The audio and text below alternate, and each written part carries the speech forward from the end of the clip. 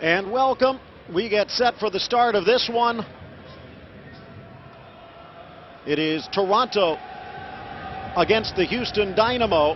Starting lineup for Houston. Hall in goal, Freeman and Eno on the outside. Boswell, Robinson, Watson, Palmer, Cameron. Get the first 11 for Toronto FC. Stevanovic, Plata, Sulzma thought they played at 4-3-3. Our inventor likes to do that. We talked about Tony Chani. Kalen Carr is one of the players not available today. Brought to you by Methodist Hospital. Soto, Cruz, Gray. Put it this way, there's a lot of guys in Toronto and elsewhere that could learn a lot from him. And people probably remember, of course they remember the 1994 World Cup. The game against Brazil at the Cotton Bowl, the quarterfinal. Aaron Vinter scored a goal. A fabulous result for Brazil. They come back and win the game 3-2. Blasted from long range and tipped up by Tally Hall. He seemed to be snake bit by injuries the last few games. As soon as he got healthy, he got hurt again. Exactly. And then towards the end of 2000, well, he played in 23 of the last 30 in 2010, so he really snapped out of it. But you're right, Phil. In particular, missed almost all of 2009 due to knee surgery. And this is first game of 2011. Robinson with a nice touch to the near side, but well read. Nick Solzma cuts to the inside on his left, tries to take the shot. Eno back, and it's going to be a penalty. Rodriguez waiting for a signal from his linesman, it appears. A delayed call, and Toronto will get a chance from the spot. Nick Sulzma kept the ball nicely on the ground. He dribbled into the penalty area. And then from behind, Andrew Hano. We'll see the end result on our replay here. Jorge Rodriguez said, penalty kick. And a commentator's curse. As soon as we compliment Robinson, he gives the ball away. Yep, exactly, coming out of his own backfield. There's Sulzma fouled from behind. Right call by the referee Jorge Rodriguez. João Plato on this penalty kick. Ecuadorian under 20 international. Just 19 years of age. A couple of assists against Edmonton in their Canadian Championship match. Now looking for the goal in league. From the spot for our first of the match, if he can convert here in the 50th. All good on penalties.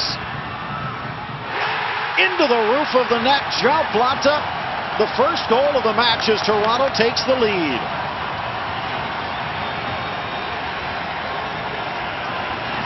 So you mentioned it earlier, Phil, when we first came on the air, Houston still looking for that very first win in Toronto. João Plata in the 50th minute now on the penalty kick. Awarded with Andrew Hano tackled from behind. Aaron Vinter obviously happy. Seeking to get just their second win. Here on the penalty kick is number 7, João Plata. Roosted in behind Tally Hall. 1-0 in favor of the home side, Toronto FC. So Plata with the goal, and you can see the fans behind enjoying it. Not sure if Tally Hall is that much. And again, it came off of Brad Davis, and Will Bruin played on the same club team in St. Louis, obviously at the nice ball. Watson, Weaver inside, second, third effort, and he could never get his toe to it. He's on a roll, though. Positively. Pulling it down, Stevanovic. Hano goes in strong. Kid out of Quebec. Not easy to beat on a one-on-one, as Stevanovic just found out. Blasted long, but intercepted by Adrian Can on the back line. Thought they would have him out on the left. They do have Urasovsky out there, and a good ball from him for Plata. Tries to touch around Tally Hall. Gets the ball through, but Hall touches him, and it looks like that's going to be a card. It's going to be against Hall. It's going to be another penalty.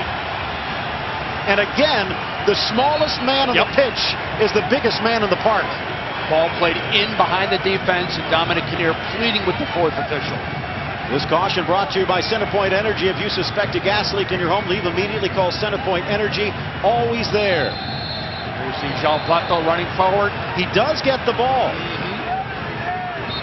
Well, this might be one of those cases where a Platini extra assistant could have come in handy. Stevanovic still has that grass on his face from his earlier collision. He's arguing about that, but it looks like he has changed his decision. So the linesman apparently did see enough. And he did his job. The assistant referee came over to talk to Jorge Rodriguez about the whole scenario. Good teamwork between the officials. Some might criticize and say that this was a blunder. In my mind, this is the way it's supposed to work.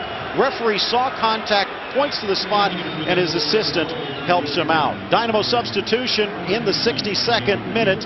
It's our AT&T call to the bench. AT&T, a better 3G experience. And it is going to be Weaver out and Bruin in, like for like. Forward for forward. Will Bruin trying to get his 5th goal, which would be an equalizer for Houston. Be active inside the penalty area. Go find the game as quickly as possible. Here's again the last play that just took place. Tally Hall off his goal line. Touched the ball, but also touched the player. At least Jorge Rodriguez thought that. Gives a yellow, but does not, as Phil Shane just said, does not award the penalty kick. Adam Minkowski on the near side, the senior assistant. Contribute to the offense and willing to do the dirty work as well, track back and defend. Staying on the left side here today, well, borderline national team. In fact, even did get called up before his injury in Colorado, and in all honesty, looked a little deer in the headlights, but he's got a lot of talent, and he'll get more chances. Positively. Plata inside for Santos, but Santos puts on the brakes, gets there in time, and tucks it home. It looked like he lost the chance outside the 18, but he still got to the ball in time and beats Hall for goal number 2. And it's Plata on the setup again. Plata, who continues to be dangerous, in particular in the second half for the home side of Toronto. Maicon Santos gets his 2nd goal of the year for the home side. Toronto FC puts him up 2-0 in this, the 82nd minute. Plata with the ball on the ground at his feet. That's a lovely ball into the space so that number 29, Maicon Santos, can run onto it, receives it. A ball on the ground, very easy to play, beats the last defender, Corey Ash, into the opposite side netting. He makes it 2-0 for the home side. A bit more central now is number 11, Brad Davis, later stages of the game. Nice tuck, and Davis moving over, a little hip bump play on. Numbers in the box, Davis to his left, rifled shot, loose, and cleared away. Good save by Fry, and he got some help from Williams in front. Boy, did he ever. Brad Davis, a nice job to body off that last defender, keeps it on the ground at his feet.